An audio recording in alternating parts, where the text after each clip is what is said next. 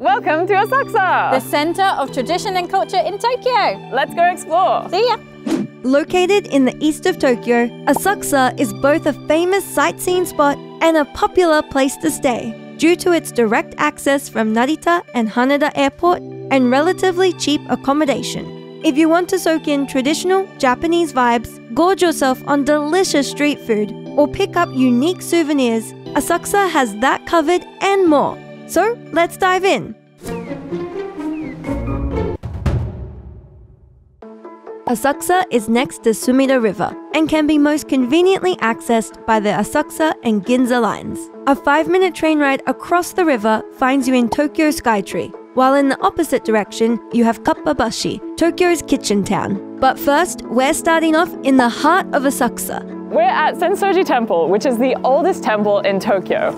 At this gate, you'll see two different statues, which are Raijin and Fujin, which are the god of thunder and the god of wind. Legend has it that two brothers were fishing on Sumida River one day, and they fished out a cannon statue. They threw the cannon statue back in the river, but it just kept coming. It just kept coming up. So they thought, there's something here, and that's when Senso-ji Temple was born.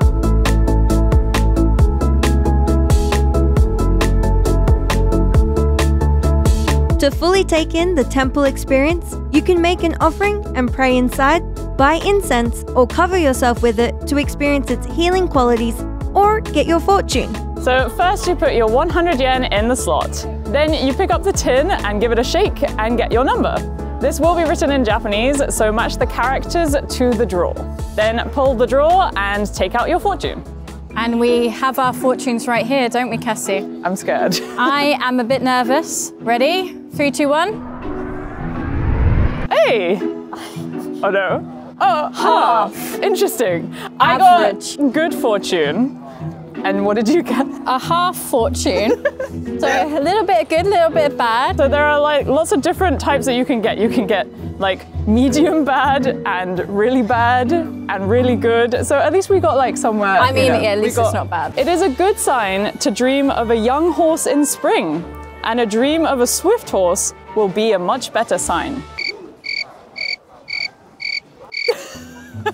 I don't know what to do with that. You read into that what you will. So if you get a bad fortune, you don't like what you've got, then you can fold it up and you tie it to the rack over there. You basically like fold it into a thin piece of paper and then tie it up. And then you leave behind the evil spirits and the bad luck.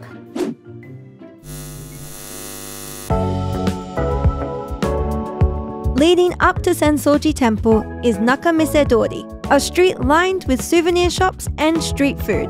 You can try so many different sweets here, but we decided to go with just 3. We have our pretty dango here, which is basically just rice balls on a stick. We also have our agemanju and a melon pan with matcha ice cream inside. And an agemanju is something that is deep fried. A manju is basically like a steamed bun with sweet red bean paste inside.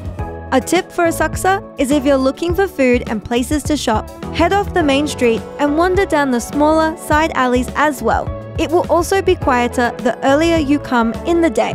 If you don't mind going for a quick 10-minute walk, you can get to Kappabashi, a street dubbed Tokyo's kitchen town. Here you can find anything and everything related to the kitchen, from knives to plastic food to crockery. Whether you're into cooking or just looking for a unique souvenir, it's a good spot to check out.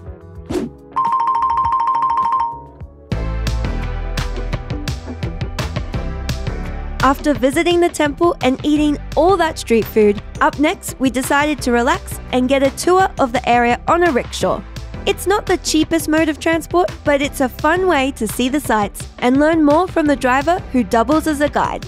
You can just walk up to the rickshaw stand on the day and take a tour, but we recommend booking in advance to ensure you get an English-speaking driver.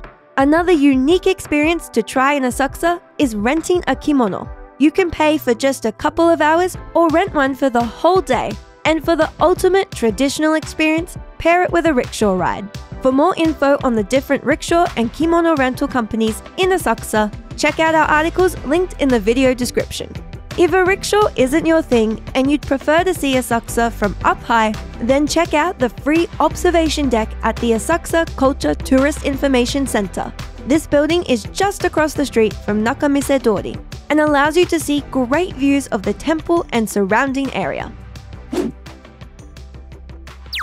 Right next to the Senso-ji Temple area is Sumida River. You remember we were talking about the cannon statue that got taken out of the river? That's right here. And what else do you see behind us? Well, I see Tokyo Skytree, which is about 20-30-minute walk from here. And I see, I don't know, what does that look like to you, that golden thing on its side? I'm not gonna lie, it does look a little bit like a golden poop, but it's actually the Asahi Golden Flame. Alongside being able to see these beautiful buildings, you can also have a walk along the river. There's a nice park that is beautiful and pink in spring with the cherry blossoms, and also nice and red in autumn. And also, we're right next to the boat terminal where you can jump on a cruise and go to Odaiba. For more seasonal events beyond cherry blossoms, you can check out the many festivals held in Asakusa. The biggest is Sanja Matsuri, held sometime in mid to late May. This is one of Tokyo's most popular festivals. It's lively and rowdy, with the main attraction being the hundreds of portable shrines paraded through the streets. If you spent the entire day in Asakusa, then why not spend the evening at Hoppy Street, where you can hop from bar to bar trying out their drinks and maybe some stew. Sounds good. Now the area isn't as happening as Shinjuku or Shibuya, but it's beautiful at night. Walk through Senso-ji, less people, find a quirky bar or two. You'll have some fun. So let's go soak in some of those vibes. Definitely. If you're interested in any of our other area guides, check them out here and subscribe, and we'll see you in the next one. Bye. Bye.